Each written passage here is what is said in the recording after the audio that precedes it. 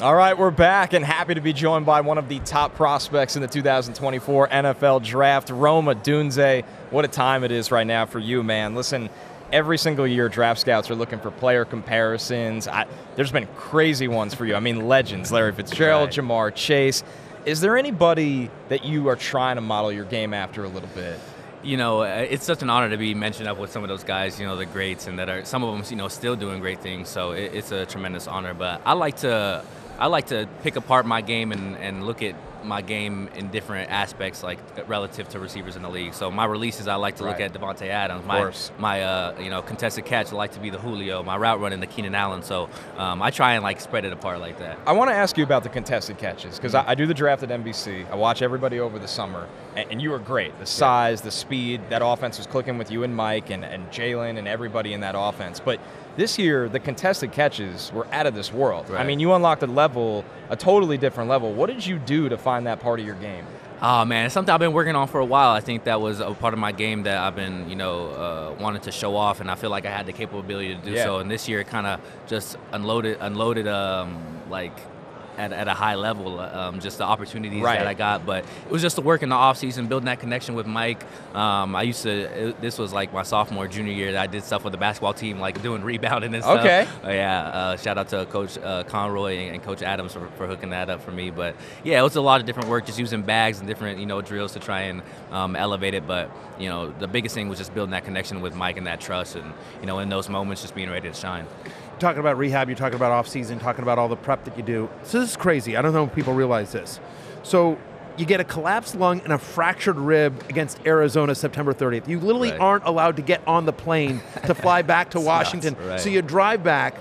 2 weeks later, like this guy, who knows when this guy's come back? Turns out 2 weeks later, 128 yards, 2 touchdowns against Oregon. Yeah. Talk to me about, I mean, like, have you just been blessed with some amazing ability to recover quickly, or is this rehab? Pain tolerance?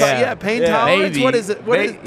Maybe a little bit of that. I pride myself on being a tough physical player. You know, that's part of the game. I think what makes the game awesome is, you know, people play through injuries, and regardless of what you're feeling, you go out there for your teammates, for your brothers, and you compete. And, you know, that was my mindset going into it. My favorite superhero growing up was Wolverine, so maybe he's giving me that ability.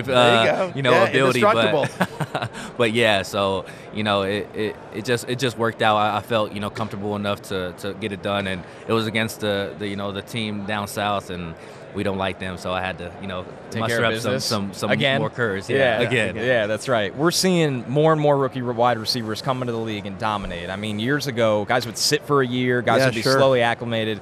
Now you have pure superstars. We had Puka Nacua on earlier, but it's not just Puka. I mean, we've seen it with Jamar Chase, on and on and on.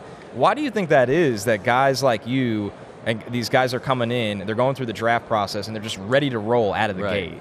Well, I think it's credit to all those who came before us. You know, the Julio Jones, the Randy Mosses, and the Odell Beckhams, who've kind of inspired, you know, the younger generations to go get it, and that, you know, it's possible to go in the league and have that success right now. And I think, you know, when you have those models in the league, and especially the league becoming more of a, you know, a pass-friendly league, and, you know, all the highlights that you see on social media, it kind of inspires you and to work on your craft and to work on the art that it is. So I would credit it to the guys that came before us. Now, I mean, you talked about, like, in terms of, you know, you want your catch radius to be this guy, and that you try to pattern your game after a bunch of different guys. But just as a kid growing up, who was your favorite wide receiver? Like, who's the guy that you had the poster on in your kids in your room? You know. Well, I was a big fan of Devin Hester. You know, he was more known as a punt return specialist and a kick return specialist, but he was a wide receiver. I tried to model my game after him, and that's why I like running with after the catch so much, because that's kind of like reminds me of,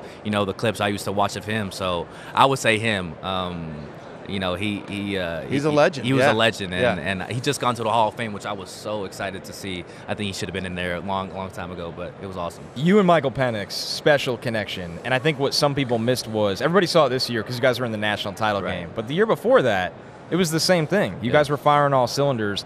What is that connection like? And now that both of you are going to be going into the league at the same time, it's awesome. It's awesome, and it was an incredible journey to be able to build that up, and especially us coming together. I mean, we were 4-8. He was coming off of like injuries and stuff. Right. So for us to come together, we were just hungry and we were ready to grind, and I think that created an attitude within the facility and around all of us that we were ready to go get it, and created a starvation mindset that it was us against everybody, and to build that connection with him, coming out of the mud like that, it was special. And going into the draft together, I'm super happy for him.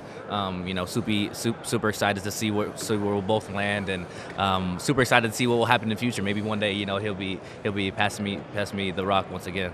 So, selfish question for me. So I have an 18-year-old son. He's a freshman at Alabama. Okay. And I'm like, wait, you go to Alabama and Saban retires? What are you doing? But now all of a sudden gets a brand new coach. Right. What does my son and all the Alabama fans have to look forward to in coach? Oh man, they got a lot to look forward to. Coach DeBoer and the way his staff operates, it's second to none. And his camaraderie, his ability to get the team going. His mind regarding schemes and making sure everything off the field is taken care of as well. It's amazing, and I'm super grateful. I was super grateful to have him at Washington and be under his staff and learn so much from him.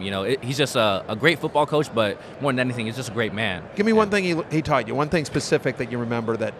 I would say the connections. I mean, and the networking that he has. Like when he came to Washington, it was like he picked a bunch of different pieces to create this staff who was so amazing, and the connections that they already had, like when they entered the building, is like they almost had a chemistry already. So I think the way that he treats people, and the way that he goes about his business, it's very respectful and very genuine. And I think the people that get to interact with him and go along this journey with him connect with that. So you're here with Sharpie today. Shout out to them. Very nice, setting us up right away. What do you got going on with them today? Yeah, so they got me out here. I'm super excited. I'm partnering with them. They got this new S-Gel pen, and they're partnering with me just through my rookie year. Just when I sign my contract, I'll be signing it with Sharpie, and it's super exciting. I like to take notes on the game, and to have a pen like this, and to have Sharpies at hand, to be able to have no smear, no smudge, no bleed on my paper. Like, it makes everything crisp,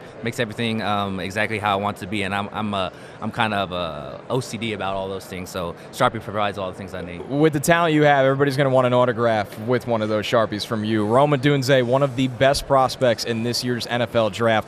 Thanks so much for stopping by, man. We appreciate it. Thanks for having me.